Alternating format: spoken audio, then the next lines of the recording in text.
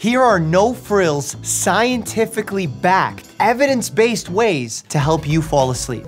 Don't eat too close to bedtime, but if you do eat, focus on complex carbs. You want to avoid high-fat protein meals as they take a really long time to digest and they can actually impact some of your hormones like orexin, which can keep you alert and not really sleepy. Speaking of avoiding foods before sleep, you want to avoid spicy foods. Not only can they make you feel uncomfortable because they can trigger symptoms of acid reflux, but they also raise your core body temperature. It's the exact opposite thing of what your body's trying to do in order to get to sleep. Avoid studying, TV, phones, other activities. The only thing that should happen in bed is sleep and sex. Avoid blame for not getting a good night's sleep, as this can only make the problem worse. Know that humans have a distinct chronotype based on their genetic code that will select when sleep comes to them naturally. So you may fall asleep at a completely different time than me. I'm a fan of naps, but I'm talking about a short nap early in the day. When you start making them longer than 30 minutes or having them close to bedtime, even around 5-6 p.m., that's gonna affect your sleepiness hormone and make it really hard to wanna go to sleep at night. Be wary of caffeine. And I'm not just talking about coffee. There's caffeine in tea, sodas, energy drinks, pre-workouts. So ideally you wanna be consuming this caffeine before lunch. In fact, if you like having a nap early in the day, consume the caffeine just before your nap to get the most out of it. But caffeine close to bedtime is gonna wanna make you pee in the middle of the night, make you wake up. Caffeine actually also impacts your ability to enter the deep stages of sleep, meaning that you might get a full night's sleep, but not a restorative night's sleep. Decrease blue light exposure. You can do this by getting the devices out of your bedroom, putting them on night shift mode if you really need to use them, or perhaps using blue light blocking glasses. Legit ones that actually work. Because blue light will actually decrease the production of melatonin, that sleepiness hormone we talked about earlier. Help your body cool down by lowering the thermostat. Normally when we start to get sleepy, our body temperature drops by a degree or two. This is incredibly important in the bedroom to facilitate your body to feel sleepy. But it's usually done by sweating. And who wants to sleep in their own sweat? Just lower the thermostat. Increase light exposure early and throughout the day. Open those curtains first thing, even on a cloudy day, because the eye sends signals to the suprachiasmatic nuclei, which then sends signals to the pineal gland in the brain, and that helps optimize sleep hormones even later that night. Invest in your sleep gear. I'm specifically talking about your mattress. And this is individualized and will be different for everybody, because depending on your sleep position, your medical conditions, your body habitus, your size, your shape, you will have different preferences. So go to a store, try out different mattresses, see what works for you. Don't use the first few minutes upon waking as the signal of whether or not you got a good night's sleep. Sleep inertia is a real thing. In fact, if you sleep a radically short amount of time, you might wake up even easier, but that doesn't mean you had quality sleep. In fact, after repaying some sleep debt, you may feel groggier after a night of proper sleep, signaling that you still need to make up more hours of sleep the next day. Sorry, Bear, pets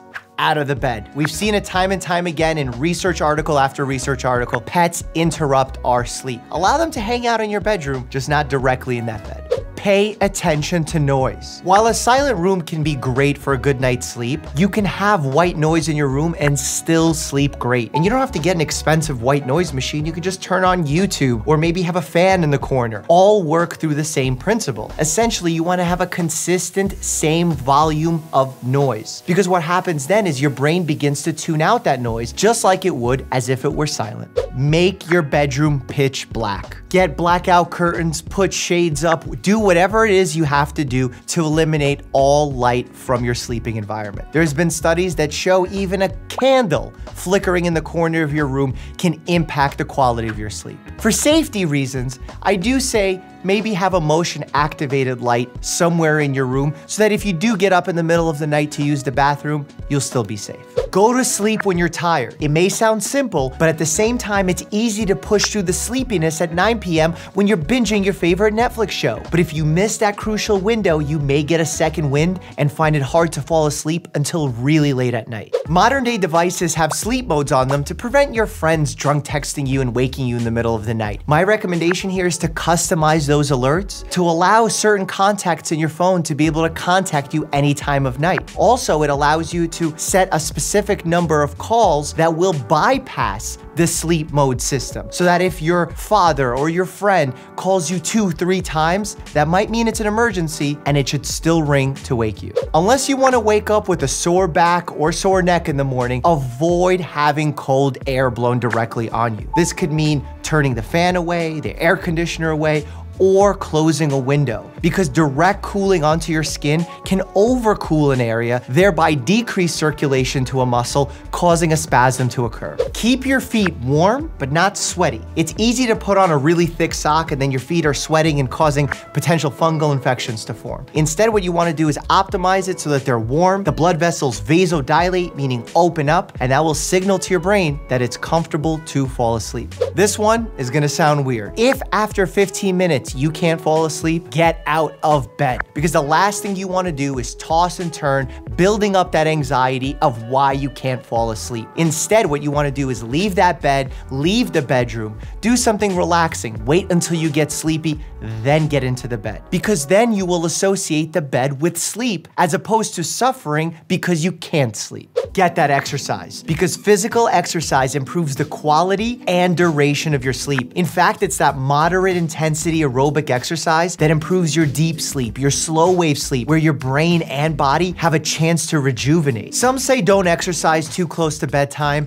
I think you need to do what works for you. For me, I try and stay away from that high intensity exercise close to bedtime. Avoid alcohol before bedtime. While it may help you fall asleep, it's actually gonna hurt the quality of your sleep. Even just having a couple drinks can hurt your ability to enter and stay in REM sleep. That's that restorative sleep that you need in order to function well throughout the day. No matter how tempting it is, be careful with long-term use of sleep aid medications. Whether we're talking about prescription or over-the-counter, they do have legitimate risks. Anxiety is one of the most common complaints I hear from patients as to why they can't get good sleep. I constantly suffer with insomnia because I'm tired but wired. In those cases, I do say it's smart to talk to your doctor about potentially starting therapy or maybe even a medication. But for me, a little strategy that worked quite well is the 3 good things. Before getting into bed, writing down, old paper and pen, 3 good things that happened to you that day and the reasons as to why they happened. This allows your mind to take a break from thinking about the negative